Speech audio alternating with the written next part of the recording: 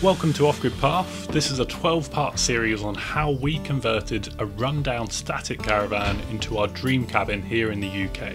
I want to deep dive into how we went from this dilapidated static caravan into our cosy cabin home with no experience whatsoever. For those of you who are wanting to do something similar, I'll be taking you through all of the things that worked really well and also the countless mistakes and things that definitely didn't work throughout the whole process.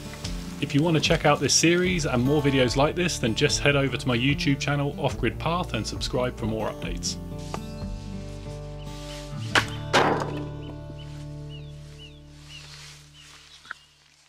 Welcome to part 3 of this 12-part series where we are renovating a static caravan into our dream cabin home.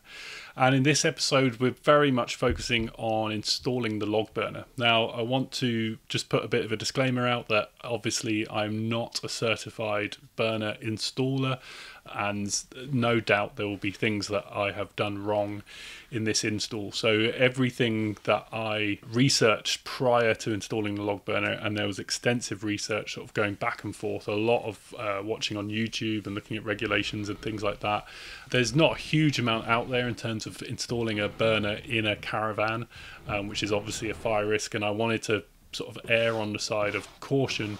I watched a lot of people installing burners into vans and things like that, which were really sketchy. So with this, I obviously wanted it to be safe. I don't think it was ever going to get signed off, but it was, you know, very much safety was sort of #1 concern when installing the burner. So first thing I did was use some of that Vicas fireboard which I showed you in the previous part 2, where we were renovating the log burner to pad out the inside and reduce the output of the burner. I used that same Vicas fireboard to use as a backing on the wall. Obviously we got OSB on the walls, and I needed to fireproof those walls around the burner so that heat transfer, you know, wouldn't be an issue sort of going through to the wood. So used the Vicas fireboard, measured that up and put that in place with an air gap behind it as well. And I think one of the big mistakes I made during this was that there wasn't enough air gap there. I think by regulation you need to have an air gap at the bottom of that fireboard for air to go through, and when I put the half in, which you'll see, that very much went up to it, so there's no air coming through the bottom of it. So that was one mistake. If you're thinking about doing something similar to this, that's something to bear in mind. So use that fireboard just to pad around and quite high up on the burner. The reason I didn't go all the way up with the fireboard was because I was using a twin wall flue that really doesn't radiate that much heat. So I was kind of, I did go quite high on the fireboard, and since having the burner in, you know, there's very little heat that is escaping above that and sort of transferring through. So once that fireboard was on for the backing for the burner, it was very much a case of sort of sighting the burner where it was going to go, and then I'd start thinking about the hearth and how that was going to look. And we decided, you know, there was a lot of talk about using slate and finding a nice bit of slate, but really incredibly expensive to buy to buy a slate hearth. They're not cheap things to buy. Also, because of the, you know, the angle of the burner, it was going to be quite difficult to find a piece big enough that would fit the corner but also come out, you know, nicely, because it was going to be angled. It was not going to go, the burner wasn't going to go flat to square on a wall. It was very much at an angle, as you can see. So in the end, I had a good friend who knew quite a bit about concrete and said he'd help me lay some concrete down. So we did a concrete mix, just a very rudimentary way of mixing concrete with a bit of sort of tarp material, and that worked really well. I mean, luckily I'd never mixed concrete before, so I didn't know much about it, but it worked really well. He put a bit of a dye in it just to darken it up a little bit. So, and also we put fiberglass.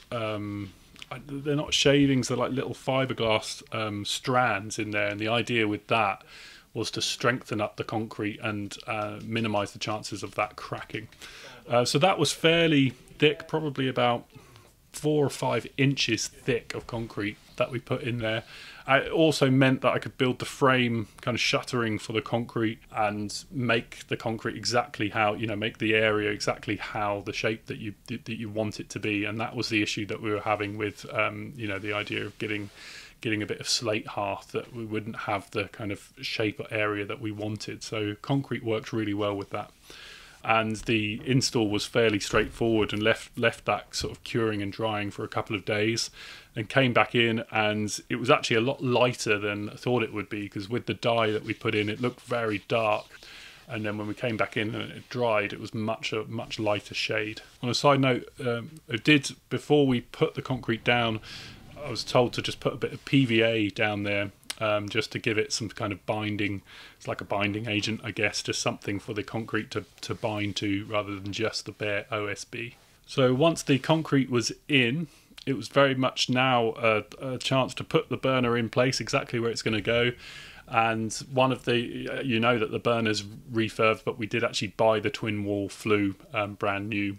And I think that cost probably about £150 all in all for all of the flue pieces we needed. Yeah, this was very much trial and error and figuring it out as we went. So it was, I just kind of dangled something from the roof.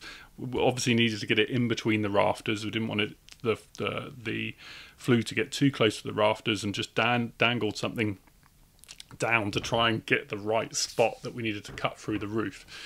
The roof was very easy to cut through. It just made a really terrible rudimentary ladder to get up on the roof, and the roof is actually kind of tin metal roof. Even though it's made to look like tiles, it's actually just a metal roof. So just went through it with a drill bit, and then used a metal bit on a jigsaw just to hack out the kind of shape that I needed. It's not a very neat job. It didn't need to be hugely neat because that was going to be covered up by a flashing, so just needed to get that hole around the flue, and obviously larger than the flue to give a bit of an air gap, not air gap, but just a gap, so there's no metal touching the flue, basically no material touching the flue.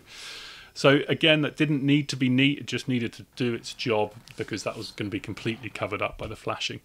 Yeah, the flashing was quite an not, I wouldn't say awkward, but you're cutting a hole into the roof essentially, so it's quite a scary thing to do because you're just exposing the cabin, and obviously with leaks and things like that, we get a lot of rain in the winter. So the flashing wasn't the easiest to fix. It was very much a bit of luck in terms of where the flue would sit on the roof, and you know, relation to where the tiles, well, fake tiles were coming down, because there's only one position the burner could be in. The main priority was not letting it touch the flue touch or get close to the rafters. We wanted a real gap between the flue and the rafters. Once it got to the roof, we were quite lucky in terms of where it was lying, but it's still, you know, you're dealing with lots of little ridges and changes in depth and heights and things because of the tile, the way that lies. So we just used self-tapping roofing screws essentially, and they come with a little washer. As you tighten it down, self-taps through the metal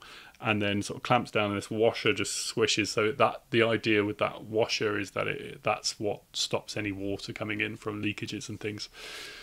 So once that was installed, I then used just a bit of chicken wire, and that was just to put around the, there's a name for the top hat basically that goes on the flue, and I can't remember what it's called, but I'm just going to call it a top hat. And the reason I wanted to use chicken wire was just to stop any birds potentially nesting in there. Obviously you don't want birds sort of coming in and then lighting the fire. It's not a nice thing. So, you know, we had a bit of spare chicken wire, and I thought that was quite a good thing just to wrap around, just to stop anything potentially nesting in there.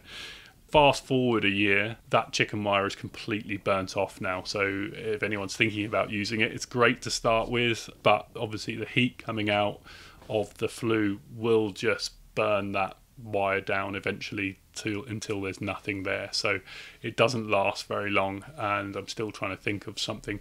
I haven't had a problem with nesting birds or anything like that, but it would be nice to have like a more permanent fix, and I can't think of anything else aside from just welding, you know, some bars onto the top hat, you know, anything that would last and be sort of sufficient for that. Although saying that, I haven't had a look online. I'm sure there are products online that you can buy for that specific reason. So at this point the burner was installed, and it was a really exciting moment for us because this was going to be the first time we'd lit a fire in the cabin. Obviously the cabin's completely gutted, and like I was saying in the previous episode, we wanted to get that burner in as quickly as possible because we wanted to be able to have the heating on in the cabin as we built it, to just dry things as we went. The cabin was incredibly damp when we first, were gutting it, so we wanted to give it its best possible chance while it was gutted to really dry everything out. And so this first burn was a real milestone for us in the cabin. It was a great feeling knowing that we're coming into the winter, the days were getting colder, and knowing that we could have fire while we're building, and also and heat, but also be able to just the simple act of being able to put a kettle on top of the burner and boil water for a cup of tea. That was a huge thing. I know it doesn't sound big, but it's a really big step forward when you're building a home, and all of a sudden you now have heat and you've got a way of boiling water, which was just fantastic. It was a great feeling to have.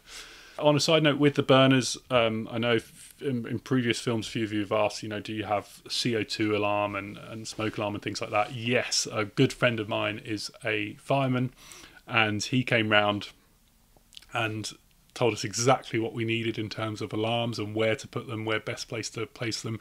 And I just took that, as took his obviously expert opinion on that and did exactly what he said. So we've got a CO2 alarm which is positioned strategically specifically for the burner, and then we also have a smoke and heat detector alarm which is in the kitchen. So for those of you who are wondering, we do have those. Because of the burner size, like I was saying in the previous episode, it's a 10.5 kilowatt burner.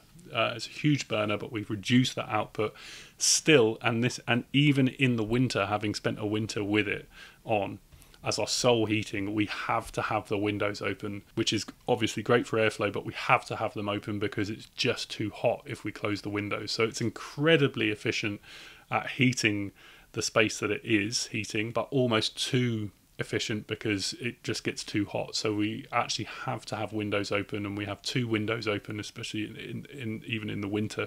But that creates this nice airflow, constant airflow coming through the cabin. So it works out really well, especially in terms of the carbon dioxide kind of worry of having a burner.